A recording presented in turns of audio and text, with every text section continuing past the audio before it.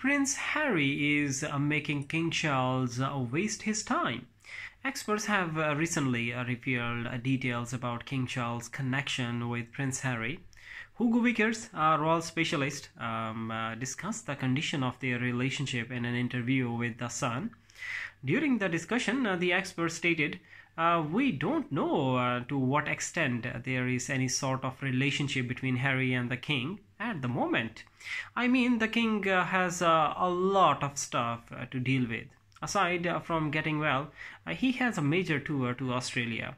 He's got all the things that kings have to do, and I suspect the message we are getting is that Harry just needs to sort himself out. It's true. I mean, the king's not going to waste much time concerning himself with his issues." However, before ending, the expert stated that despite all, he's left the door wide open for him should Harry even wish to return.